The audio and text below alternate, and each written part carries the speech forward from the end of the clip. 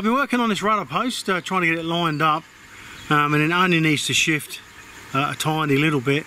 But I've run into an issue. I cut all the webs and the profile bar around the rudder post to loosen it up, or to give it some movement. And I can do that. I can actually move it in one direction or another with a bit of pressure. But one of the issues I've come to is now I'm ready to lock it in position and weld it back up. I've gone to remove the bottom rudder bearing. It's seized in there. Now this is a nylon type bushing that I had manufactured in Australia, and I put it in about 2 years ago, and it's been in and out a couple of times, but I haven't really touched it for about 2 years now. I haven't taken it out, and I'm not sure what the reason is, but it looks like it's built up a bit of rust on the surface between the rudder post itself, the internal machining of the rudder post, and the outside edge or outside surface of the bearing. Anyway, I couldn't shift it, so I tried a few different ways of a long punch and different ways of drawing it out. I couldn't get it out. So what I've gone to is I've manufactured a tube that fits over the rudder post and slides down all the way and sits on the top face of that nylon bearing. Now the issue is with a steel tube, it's got a very sharp edge. Even if I round it off, it's still going to potentially cut into the top surface of that nylon bearing, and I don't want to damage it any more than necessary, and hopefully I won't damage it at all by getting it out. So I tried that, and it actually has cracked. I've managed to get it to move a little bit, but being mindful of not wanting to damage that bearing too much, I made up like a flange from a bit of steel plate that I can drop down over the shaft, that will sit on the top face of the bearing, and then I can put the post that I'm going to hammer against on top of that to spread the load around the top surface of the bearing, not damage it. So I'll give you a quick look at the rudder bearing, the bottom bearing as it is now, and then we'll go up in a short while and have a look at the actual process I'm going to use to remove it, and I'll also show you the bits I've made up. It's pretty basic, it's pretty simple, but hopefully it'll be effective.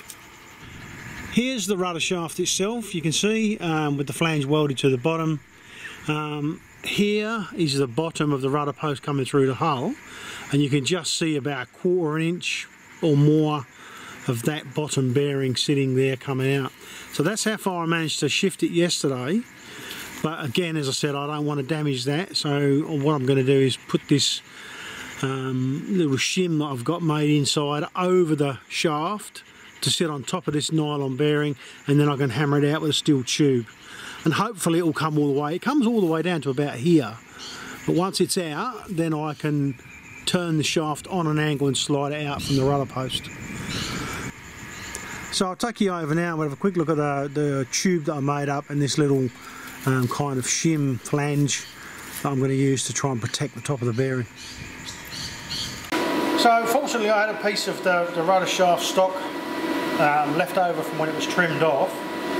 So I've made this shim. I just cut it out with a plasma cutter, and the shim's got a hole in the centre that allows it to just slide up and down that shaft, but a nice relatively close fit. And so what I'm going to do, if you imagine this is the shaft inside the boat, I'm going to drop that down inside the rudder tube until it sits on top of the nylon bearing. Not sure if you can see that, hopefully you can. And what I've got is just a piece of tube, steel tube, fairly heavy walls, probably 2 mil, 2.5 mil, something like that. Might even say on there, no. But anyway, the idea is to slide this over the top of the shaft once the shim's in position. And I'll give you an idea of what I'm talking about. When that slides down over the top, the tube will sit on the shim rather on the top face of the bearing, and then I can hammer from above and drive that bearing out, and this shim will help to spread the load, and hopefully I'll get that bearing out without too much more trouble. So that's the next step, get up there and knock that out. What I also might do is I started to just give that a gentle knock. Yes, you can see the tube has already started to collapse a little bit. So I think what I'll do is I'll weld a bit of plate on top of there to strengthen that and to share that load more evenly with the hammer as well. Alright, let's get going and see what we come up with. I've got a piece of 6mm plate that's nice and heavy duty. This will be ideal for cutting a little circle out of, or a square, and welding to the top of that tube I'm going to use to drive the bearing out with. And that's just a piece of off-cut left over from the keel sides when I put the sides on the keel. 6mm plate, nice and heavy duty. So hopefully that will do the job.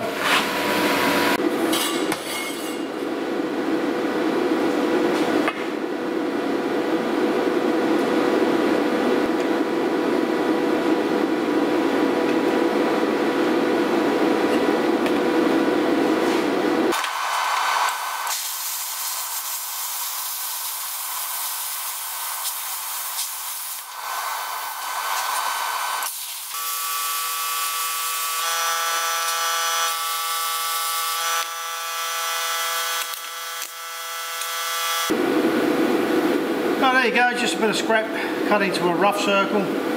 I'll tidy the edges up, get the dross off of that, and I'll weld it to the top of that tube, so I've got a bit of like a striking face against the tube, and hoping the tube won't collapse or deform so easily. I'll give it a clean up and see how it goes.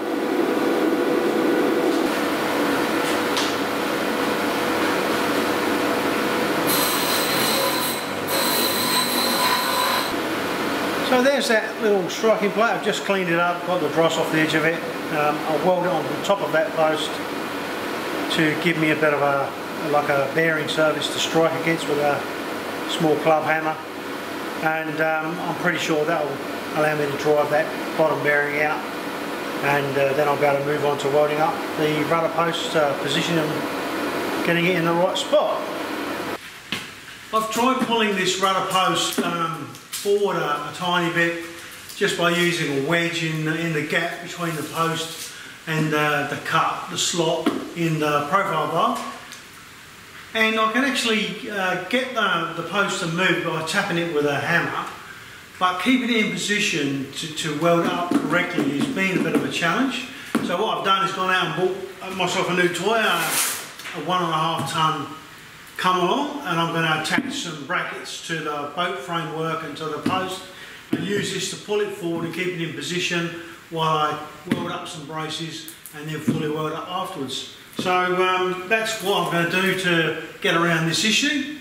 So we'll have a quick look at it now, and then we'll get it up to the boat, get it in position, and get this rudder post pulled into place.